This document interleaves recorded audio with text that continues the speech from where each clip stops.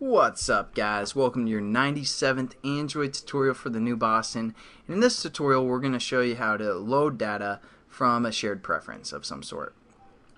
So the first thing that we want to do is we want to kind of say an update method of some sort, because we edited our shared preference within our save button. So we kind of want to make sure that our shared preference instance is updated. So again, we created a shared preference called SumData within our onCreate method, and we're basically going to use this same line of code to update. Because right on our onCreate method, it sets it up for us, and at that moment there's nothing defined really. And now what we're doing is we're saying, hey, yeah, since we made this edit, we're going to update it again and see if there's any changes.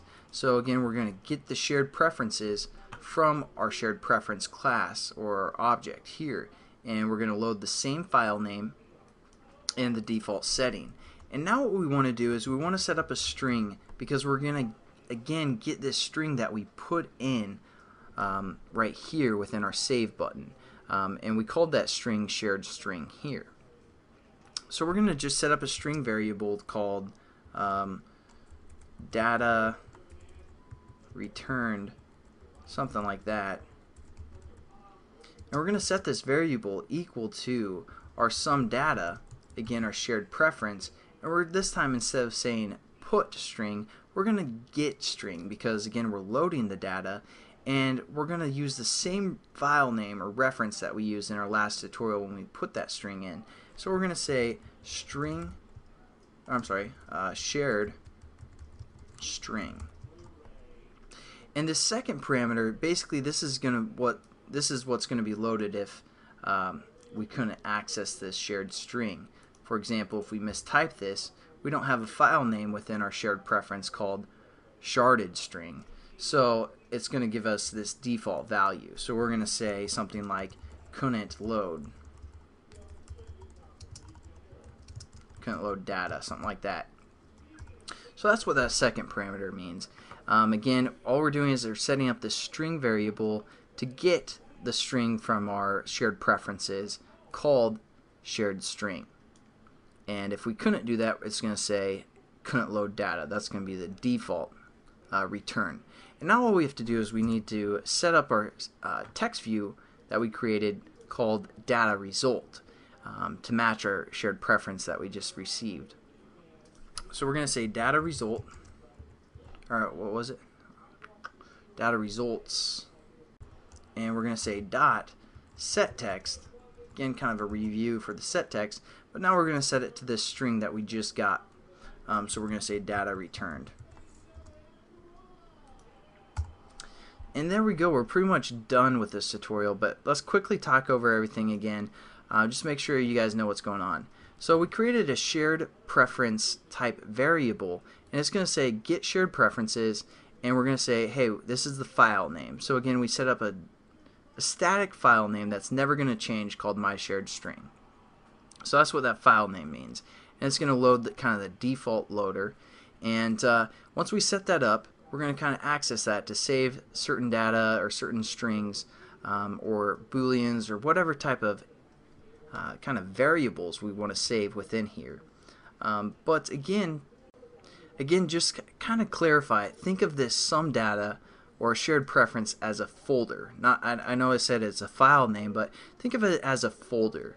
And then within that folder, we can say stuff like we want to create a string reference or a file called shared string, and we're going to put that in there.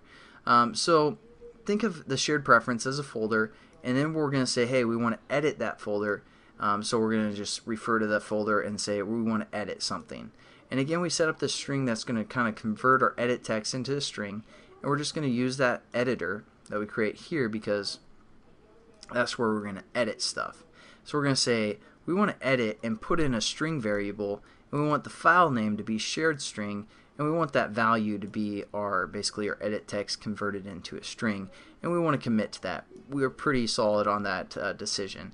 And then our load is, again, we're going to set up our shared preferences, the same file name, so we know we're working with that folder for the most part. And then we're going to say we're going to set up a new string variable, and we're going to get basically the string from that folder called shared preferences. And if we couldn't do that, we're going to say couldn't load the data, and then all we're going to do is convert our text view into basically this string that we set up here. So let's run it and make sure it works real quickly. So we're going to go down to our shared preferences class, and we're going to type something like test1. And we're going to first, let's say we load it before we save it. So we're going to load it, and it's going to say couldn't load data because, again, we haven't set up this value called shared string. We do that once we hit the save button. So we're going to say save, and now it's going to create this file called shared string, and it's going to load the data from our edit text. And now when we hit load, it's going to say test1 because we saved it. Again, we can, whoops, even if we aren't just converting an edit text, we're saving some preferences. So if we hit load again, it's going to load test1 because we didn't save this test. Once we save it and load it again, it's going to load the test file there. So again, you guys can create as many files as you want within our folder. Again, think of the shared preferences as a folder.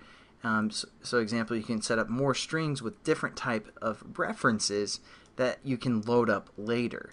So hopefully you guys kind of understand now the shared preferences a little bit more clearly than previously in the series when we used it for preference activity.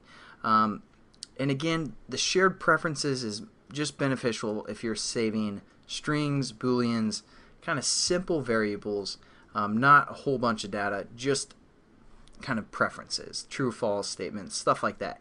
So I'll catch you guys in the next tutorial where we're going to get into some more data stuff and using a class that's different than the shared preferences. So I'll catch you guys then. Have a good one.